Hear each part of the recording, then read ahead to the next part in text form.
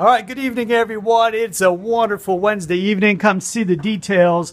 Check out the boat out there on the St. Johns River. Yeah, having fun, no doubt. Few puffy clouds out there. Cannot rule out a little tiny passing little sprinkler shower.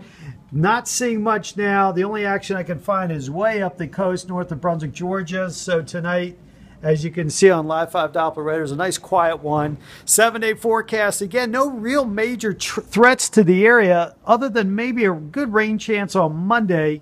I'm thinking it'll happen after the game on Sunday. So the Jags game looking partly cloudy, not too bad. Tomorrow kicks off the first day of fall.